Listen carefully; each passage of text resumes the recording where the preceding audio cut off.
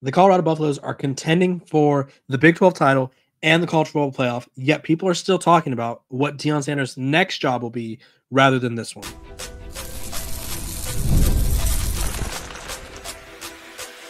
You are Locked On Buffs, your daily podcast on the Colorado Buffaloes, part of the Locked On Podcast Network, your team every day. Welcome to Locked On Buffs. I am your host, Kevin Borba. Today's episode of Locked On Buffs is brought to you by our sponsors over at FanDuel. You get to start the season with a big return on FanDuel. New customers can place a $5 bet, and you'll get started with $150 in bonus bets if you win that first $5 bet. Visit FanDuel.com to get started. We are also brought to you by the Locked On Podcast Network. It's your team every day for free and available wherever you get your podcast. So thank you guys for tuning in, liking, subscribing, making me your first listen of the day. We're free and available wherever you get your podcasts, like I said. Let's dive in right to it. Right now, there is a hot take, hot conspiracy theory circling around the world of college football and the NFL that Deion Sanders could be NFL bound, right? There's a lot of people saying, you know what, Deion Sanders to the Dallas Cowboys. He has a connection with Jerry. He played there. They need a quarterback, even though they just re-signed Dak Prescott for $1 bajillion, right? The Cowboys need a quarterback. They need a coach. And so everyone's saying Deion Sanders is that guy. And I think he said multiple times, hey, I don't want to coach in the NFL, right? He has said that multiple times where it's like, hey, this isn't for me. I don't want to coach in the NFL. I like being in college. And he says, I don't like leaving, or he don't plan on leaving Colorado. Now, he said Colorado's like obviously one of his dream jobs. And this is what he said the other day. I'm happy where I am. I've got a kickstand down. You know what a kickstand is? That means I'm resting. I'm good. I'm happy. I'm excited. I'm enthusiastic about where I am. I love it here. I truly do. Clearly, a lot of people are not thrilled with Deion Sanders being in Colorado, right? They want Deion Sanders in a major market. It's the same reason that Paul Feinbaum earlier in the year was saying Deion Sanders to USC. It's the same reason that Deion Sanders to the Dallas Cowboys is now picking up legs. And some of the people that are spreading this narrative, it's either one or two things, right? And this is sort of the lens that you have to look at this through. One, they truly don't like that Deion Sanders is not in a marquee sort of program, right? They want him at a powerhouse SEC traditional power where it's like, go to Florida, right? Or go to Florida State, his alma mater, which he doesn't even claim as his alma mater anymore. Or he doesn't claim as his alma mater. They just don't respect what he's doing. They don't care about what he's building. They don't care about his impact at this location. They just want him to be at a bigger location so that way they could get even more clicks, views, whatever it may be, right? So it's one or two things, right? They either don't respect what he's doing and what he's accomplished thus far, or two, in this weird twisted way, they are trying to help out Deion Sanders in a way by driving up his value even more, as if Colorado isn't aware of it. Like, you think Rick George doesn't know that the economy is booming in Boulder? You think Rick George doesn't know that Colorado is generating interest from recruits and players that they would have never, ever had a chance to land before? You think he doesn't know that? You really do? Because if you do, I got some beachfront property in North Dakota I'd like to sell you. Obviously, Colorado is well aware what Deion Sanders is worth. I wouldn't be surprised if he gets a fat extension after this season, because he is generating buzz, as he always does. He has turned this program into a success story overnight, really. From year one to year two, they are contending. Like last year, they were 4-8. They showed signs of brightness where I was like, I thought they could have made a bowl game last year. It obviously didn't come to fruition. They showed bright moments. Now it's like they're contending for a conference title in year two at a program that has not been contending for anything over the past 20 years. So Rick George is well aware of what Deion Sanders can do. And so for the people that keep saying like, hey, Deion Sanders to the Dallas Cowboys, this needs to happen, or Deion Sanders to the Dallas Cowboys is really likely to happen, I just don't think that they're really thinking of like how much of a jump he'd have to make. He'd have to leave a place in Boulder that he seems to love. He seems to really be entrenched in the community. And I'm not oblivious. I know every coach loves where they're at until a bigger dollar sign comes into play. But why would Deion Sanders want to go to Dallas, right? Like, obviously there's the connection of like, oh, they could get Shedeur, right? And that's assuming that they're going to move on from Dak Prescott and then draft his son. Deion Sanders has never coached in the NFL. And It's not to say that he couldn't, because I'm sure one of the best NFL players or one of the best football players and athletes of all time could figure it out with the coaching experience he has. He has said he doesn't want to coach in the NFL. He doesn't want to coach guys who are playing every week for a paycheck where it's their job, whereas he'd rather coach guys where they're chasing that dream. And in the NFL, it's not that anymore, right? So one, he's already said he doesn't want to be there. Two, it's a different ballgame, right? We've seen guys go into the NFL and not work out. Urban Meyer was a straight up disaster. I know not everyone in the Colorado and Nebraska worlds like this comparison, but Matt Rule did not do well in the NFL. He was quite terrible, actually. Nick Saban, he went 15-17 in the NFL. There's a lot of guys. The only Pete Carroll and Jim Harbaugh are the couple guys who stand out as having success after making the jump, right? Cliff Kingsbury got fired. He's better as a coordinator now. And Carroll and Harbaugh, guess what they had in common? They had an NFL background. So just stop with this, right? Let Deion Sanders pave his own path. And I think it's annoying and sort of overplayed where it's like he has to move on to a bigger place because that's what he has to do. Let Deion Sanders decide his future. Right now, he thinks, and I couldn't agree more, that Colorado is the best place for him. And you know why I'm saying this? Not because I host Locked On Buffs and I love talking about Deion Sanders and seeing the program's development, but because Deion Sanders is doing things differently, right?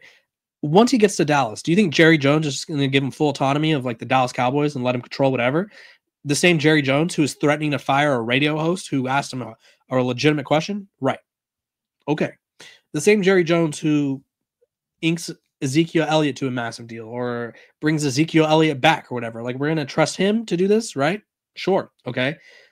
Same thing with other programs around college football. Are other programs going to be bought into Deion Sanders and his methods, right? A lot of these programs around the country, and they have these they have these boosters who it's like they think they are holier than thou and they think they're going to call the shots. Do you think Deion Sanders wants to be in a position like that where he has random dudes who are throwing a lot of money at the program being like, hey, do this or I'm not going to fund your program anymore? Do you think that's what he wants? I doubt it. So Deion Sanders to the Dallas Cowboys doesn't make sense for those two reasons. Also, he's made it clear, aside from making it clear he doesn't want to coach in the NFL, he's also made it clear he doesn't plan to follow his sons. And I think that's the part where people are sort of missing the point, right? He does not want to be someone who just follows along and tags along the coattails of his son, or his sons, excuse me. So why would this change now? All of a sudden, because there's a prominent job at the one of the teams he played for, it's like, okay, he's going to throw all that aside just because for the vibes, right? Don't think so. So this Deion Sanders to Dallas narrative, I think, is insulting to him and what he said so far this season or throughout his career. And I think it's insulting to just what he's trying to accomplish, right? They're not really taking into account what he's trying to do and turn around a program that once was, that ended up struggling forever. Like, let him do what he needs to do, is what I have to say about the matter. You guys comment below. Do you agree with me? Do you think it's insulting to Deion Sanders? Do you think I'm missing the point? Let me know what you think. When we come back, we're going to be talking about the 6 big announcements that were made on Wednesday about the Colorado Buffaloes. This episode of Locked On Buffs is brought to you by our sponsors over at Mint Mobile. Let me tell you about Mint Mobile. I love a great deal as much as the next guy, but I'm not going to crawl through a bed of hot coals just to save a few bucks. It has to be easy. No hoops, no BS. So when Mint Mobile said it was easy to get wireless for $15 a month with the purchase of a 3-month plan, I called them out on it. Turns out it really is that easy to get a wireless plan for $15 a month. The longest part of the process was the time I spent on hold waiting to break up with my older provider. To get started, go to mintmobile.com/lockedoncollege. There, you'll see that right now, all 3-month plans are only $15 a month, including the unlimited plan. All plans come with a high-speed data and unlimited talk and text delivered on the nation's largest 5G network. You can use your own phone with any Mint Mobile plan and bring your own phone number along with all your existing contacts. Find out how easy it is to switch to Mint Mobile and get 3 months of premium wireless service for $15 a month.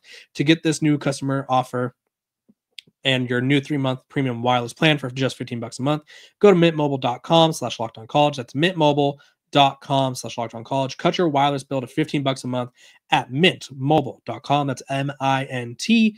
Disclaimer: $45 up front, $45 upfront payment required. equivalent to $15 a month. New customers on the first 3 months plan only. Speeds slower above 40 gigabytes on unlimited plan. Additional fees, taxes, and restrictions apply. See Mint Mobile for details. This episode of Locked On Buffs is also brought to you by our sponsors over at the Locked On Podcast Network. It's your team every day for free and available wherever you get your podcasts. So make sure to like, subscribe, and follow, and don't miss out on a single episode of Locked On Buffs. We kind of got some NFL draft declarations today, as if we didn't already know these were coming. But these are about as official draft announcements as it gets without saying, hey, I'm going to the draft. So on Wednesday, 6 Colorado Buffaloes were announced as accepting an invitation to the East-West Shrine Bowl, which is a college all-star game prior to the NFL draft. It gives an opportunity to work out in front of scouts, coaches, teams, organizations in the NFL and other professional leagues. And it gives them an opportunity to sort of boost their draft stock, talk to teams, and obviously get feedback. And so the Buffs announced 6 players today, headlined by Shedeur Sanders, which was kind of a surprise to most people in NFL draft circles because Shedeur Sanders is typically he's of the caliber player where they expected him to go to the Reese's Senior Bowl, which is kind of viewed as the cream of the crop potential all-star game. Right now, that being said, Shedeur Sanders and Coach Prime, they know what they're doing. Right, this is in Dallas. It gives them a chance to go home. Gives them a chance to bring attention to this bowl game. He'll have a chance to stand out.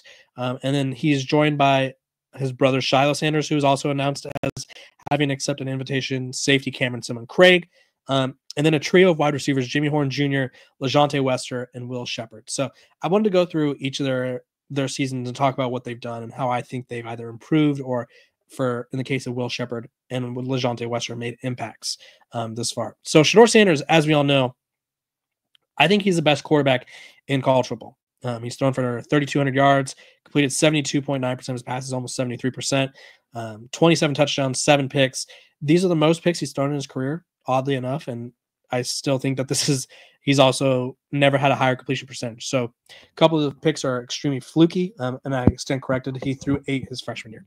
That being said, he's thrown some fluky picks where it's like, I think it was the North Dakota State game where it bounced off a guy's leg. We've had some Amarion Miller against Nebraska where I think he ran the wrong route, and Shedeur called it a rookie mistake or whatever.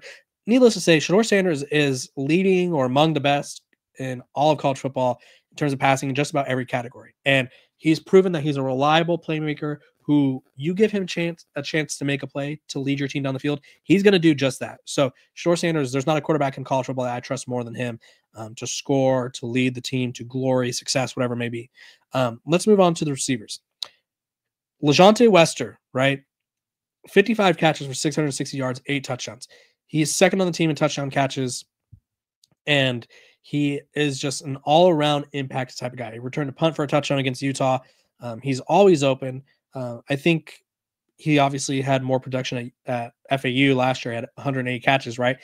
LeJounte Wester has saved Colorado multiple times, right? I think I know he caught the Hail Mary touchdown pass against Baylor that kept that game alive and kept their hopes alive, and they won that game, right? He's also had multiple games where, like I think Texas Tech was one, where he gets the game going. He gets it going for Colorado. He gets them going against Utah, where he is sort of like this energy in a bottle, lightning in a bottle type of guy where he just needs one chance to make a play, and he will make that play and sort of get the team going. So I like what he brings to the table, super fast. I think the funniest thing I've seen about LeJounte Wester all season was when someone questioned his speed, and I was like, yeah, that's a dumb question. Will Shepherd, 6'3", 205, wide receiver from Vanderbilt. At the beginning of the year, I was like, this guy is going to be great. And the first few games, right, he goes 2 catches, 3 catches, 7 catches against Colorado State, 1 catch against Baylor, including a dropped Hail Mary that I think most people were like, okay, get this guy out of the rotation. We don't want to see him anymore. He shouldn't play again. Through those first 4 games, he had 8 catches, 11, 13 catches, no touchdowns, right? Then the UCF game, a switch flips, right? He grabs that diving touchdown catch he has 4 catches for 99 yards. Against Kansas State, he has a touchdown. Arizona, a touchdown. Texas Tech, a touchdown. Like, he has more game or 5 out of the last 6 games, he has a touchdown catch. And then he had 2 against Utah. Will Shepard has turned into one of the most consistent playmakers for this Colorado team. He's kind of turned into a jump ball guy where Shedeur is like, I'm going to throw it up to him, and he's going to come down to it. And if it's in the red zone, he might come down with it with just one hand, because Will Shepard has turned into one of the biggest playmakers for the Buffs this season. So I really like to see his improvement from fans being like, get this guy the hell out of here, to now it's like, okay, Will Shepard is a playmaker that we need, right? Will Shepard is a playmaker that we need to sort of rely on and sort of need to trust, right? You know, he didn't break all those records at Vanderbilt and put up all those massive numbers by accident, right? He was a really good player, and I think he just had a couple rough moments. Let's go to the next guy, Cameron Craig. He's the heart and soul of this defense. He's second on the team in total tackles by 1. He has 72 total tackles. He has 2 sacks, which is very good for a safety, obviously. And then he also has 1 forced fumble, 3 pass deflections, and I think he just brings this crazy amount of energy, crazy amount of effort. He's just all over the place all the time, and I think he's a leader on this defense that they need, right? I think when they lost Shilo Sanders, the reason I wasn't worried was because they had Cameron Craig, and it's like he has continually shown that even though he's undersized, he transferred from an HBCU, he's that guy, right? And I think he proved a lot of people wrong. And then Shilo Sanders, right? I think Shilo Sanders, of all these guys, maybe Cameron Craig and Jimmy Horn Jr. I'll go back to Jimmy before I move on. Jimmy Horn Jr., 33 catches, 434 yards and touchdown. Not the best numbers, right? I think we were expecting a little bit more from him. He's been banged up. That being said, he still has a chance to put up some big numbers if he's able to return down the stretch. He's also one of the fastest players in the country. So that always helps, right? When you go to the NFL, if you're fast, aka John Ross and Xavier Worthy was proven. Both those guys were proven at the college level. If you're fast, super fast, that being said, you will find a role. You will find a spot, and then you will have a chance to prove yourself. Let's go to Shilo Sanders, right? I think Shilo Sanders has the most to prove out of this group simply because he's having his worst season in terms of just not what we expected from him, right? He gets injured, comes back, he's missed some tackles. I think PFF has credited him with 6 missed tackles. He has his lowest overall defensive grade and his lowest overall coverage grade of his career this season. So that's not great. And then also, all those other guys have high upside. Shiloh's a 6th-year senior who he did get some, I think it was second team honors at Jackson State, who he's shown the ability to make big plays, but he's also shown the ability to whiff on tackles. He's a hard hitter, but at the same time, he's a risky tackler. I think he has the most to prove, right? I think in most cases, most people view him as going undrafted. And I think this would be a prime time for him to sort of show that he deserves to belong on the radar of NFL team. So I will keep you guys updated on where all the NFL guys go for the Colorado Buffaloes. It's going to be really fun, really cool to follow their journeys along the way. You guys won't want to miss that. When we come back, we're going to be talking about some Kansas chit chat, I guess you could say. There's been some verbal shots fired already. This episode of Locked on Buffs is brought to you by our sponsors over at Skylight Frames. Let me talk to you about Skylight Frames. Missing someone this holiday season and want them to be a part of your festivities from afar. Maybe gift giving isn't your love language. You overthink it and wind up with something disappointing or nothing at all. If you come from a big family, it can be hard and expensive to buy each one a personal gift for the holidays. So we've got the perfect gift for you. Skylight Frame is a touchscreen digital photo frame your whole family will love. Upload thousands of photos with your phone and watch them appear in seconds. It's so easy to use. Setup takes less than 60 seconds. They have seamless sharing. Invite friends and family to easily share photos via the Skylight mobile app or email. No account or subscription required. You add new photos straight from your phone from anywhere. Excuse me. It only takes a tap on your new phone or on your phone to send new photos to a frame across the country. It's the fastest, easy way to keep your loved ones in the loop. They'll feel so much more connected with you. And now, as a special limited time offer for our listeners, get $20 off your purchase of a Skylight Frame when you go to skylightframe.com/call. That's That's SkylightFrame, skylightframe.com/college. Get $20 off your purchase now at skylightframe.com/college.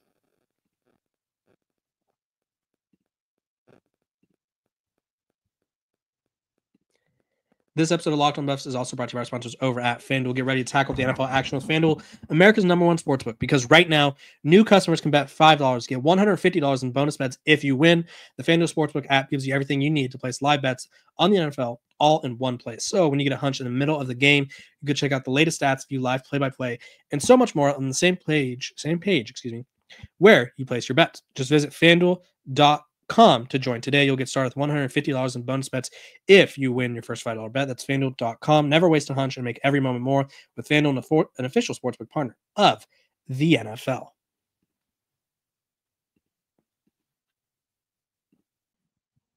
Welcome back to Locked on Buffs. We got a little bit of trash talk from the Jayhawk department on Wednesday. It's a lovely Wednesday over here. Kobe Bryant, who I guess is going to be matching up with Travis Hunter, talked about how excited he is for this matchup, and I'll show you guys what he had to say, because obviously we all love a little friendly jab here or there. So buckle up and enjoy the ride with me. Extra motivated to play against Yes. Yes. I'm not gonna lie. I've been waiting. I already marked this on my notes. I already know this is the game. I said I've been wanting the game all season. Yeah, this is gonna be the game. Extra motivated to play against Yes. I'm not gonna lie. I've been waiting. I already marked this on my notes. I already know. So clearly, the young man is extra motivated to go up against Travis. Clearly, there's some sort of premeditated beef, which I remember there was some discussions early in the offseason between Kobe. Kobe Bryant's a confident fella, right? And he has 4 picks on the year, a forced fumble, 4 pass deflections, and he's really been getting somewhat hot as of late. 3 of those picks came against Houston, and the other one came against West Virginia. So he's good, right? You know, PFF has graded him as a 78.1, which is 96 out of 880 corners. His coverage grade 74.9, right? Solid. Nothing too special. They have him graded as a 96 guy in the country. Let's just say I'm looking forward to this matchup. And this Colorado-Kansas matchup is an interesting one, because I think Kansas is probably the second hottest team in the Big 12 behind Colorado. They've won 3 out of their last 4 games. 2 of those games came against ranked opponents. So they have a lot to prove. They have Kansas, that is, has 2 games left this season, Colorado and Baylor, to win a bowl game. They're sitting at 4-6. So they have to sort of prove it that they can advance. They have to prove that they are able to contend for a bowl game spot, and they have no room for error. So I'm really looking forward to this Kobe Bryant Travis Hunter matchup, and I'll be doing a locked on crossover with the Kansas host on tomorrow, so it'll air Friday, that I'm excited about, because we're going to be talking all things Colorado, Kansas, and I think Colorado wins this game, but I do think it's going to be a bit uncomfortable. You guys comment below. What are your predictions for this game? Needless to say, though, I do think Travis Hunter will remember what Mr. Bryant had to say about him. This has been another episode of Locked on Buffs. I appreciate you guys for tuning in every single day, making me your first listen of the day. We're free and available wherever you get your podcasts. Make sure to like, subscribe, and follow. I'll see you guys tomorrow.